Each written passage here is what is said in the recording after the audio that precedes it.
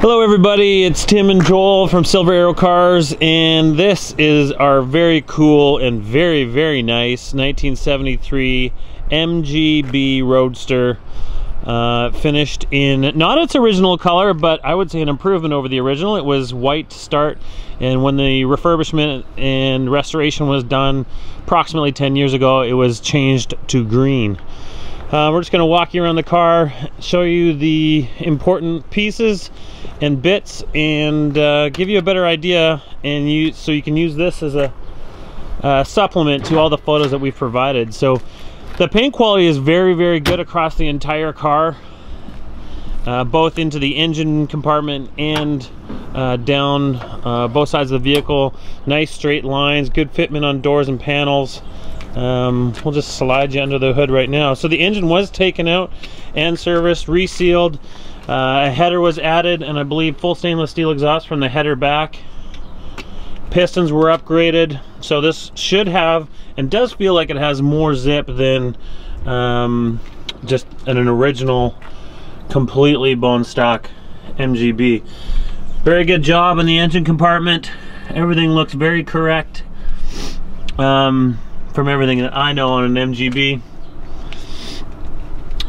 Starts every time, very reliable. He drove this a lot, and it was one of his most coveted cars to drive and rip around the small streets of Victoria and here on Vancouver Island.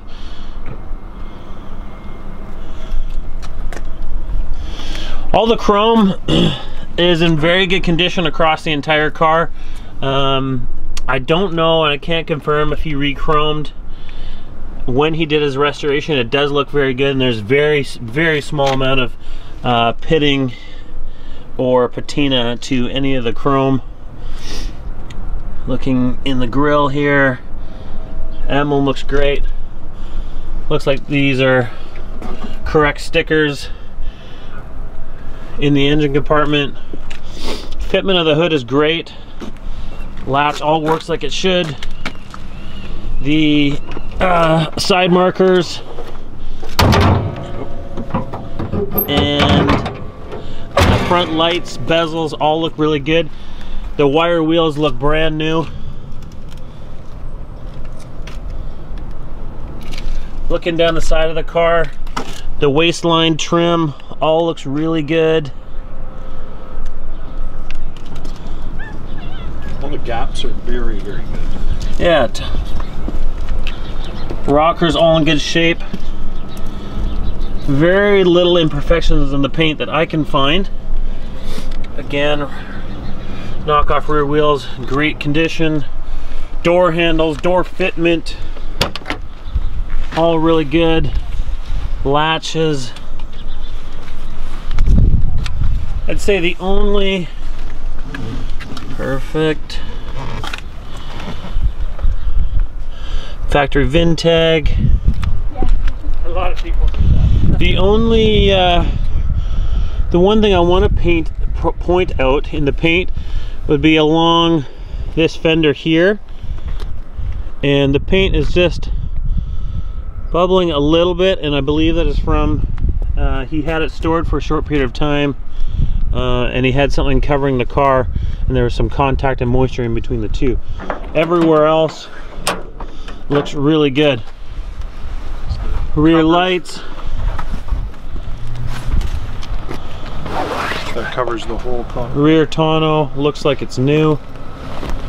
We have the other one fitted right now. All the snaps, stitching, everything is good, no tears. The bows. Jack. All the carpets look good in the rear.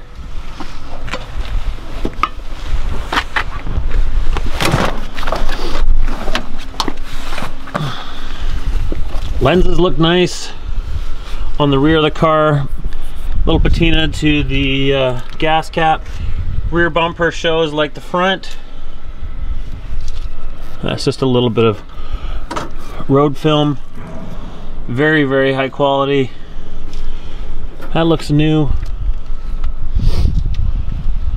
Around the other side of the vehicle, again, same thing. Looking down the side of it here, you can see not wavy, very high gloss, no orange peel or anything to point out. All the wheels are in the same condition. See if I can find a date code on these tires. I don't see one, but they look fairly new.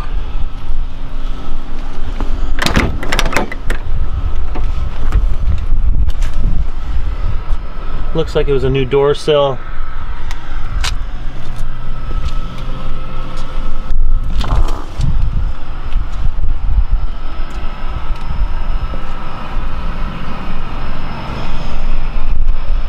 Ducks around here.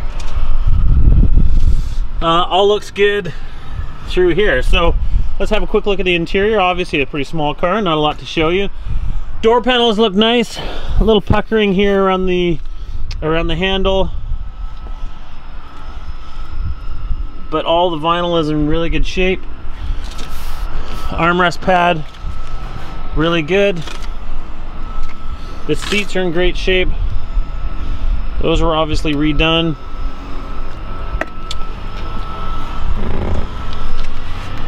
The piping matches the soft top also. Perfect. All the dash, there's another VIN tag I'll show you. The dash pad, no cracks. Good fitment on the glove box. As we were saying in the driving video, the vents and louvers all work properly. All the switches work. Transmission feels really nice. Excuse the plane in the background.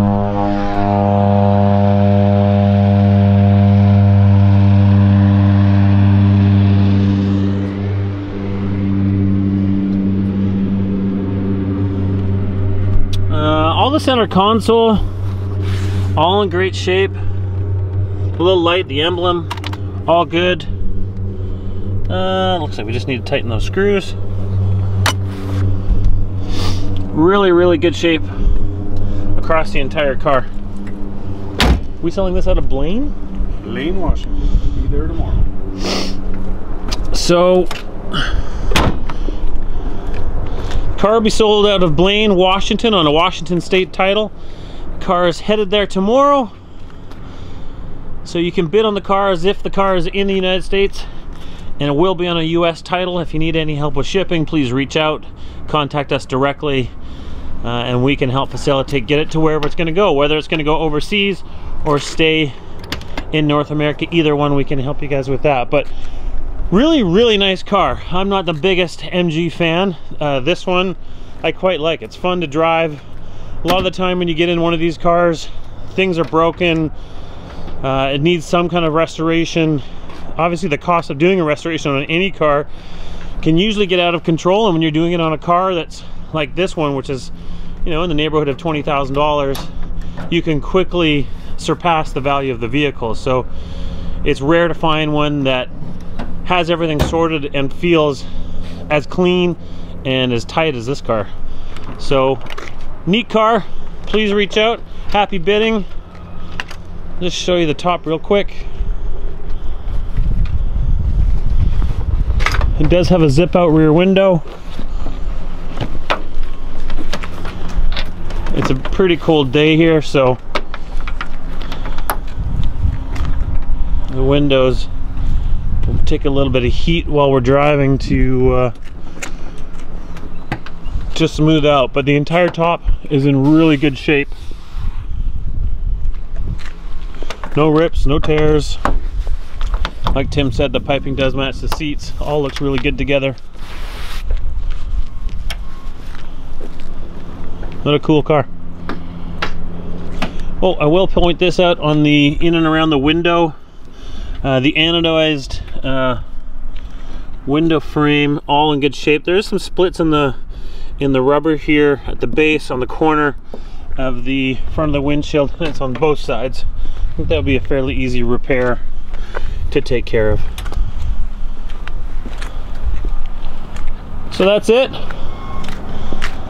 Give you a better look of with that top on. Please reach out. Happy bidding. This will be a great car wherever it ends up. Thank you.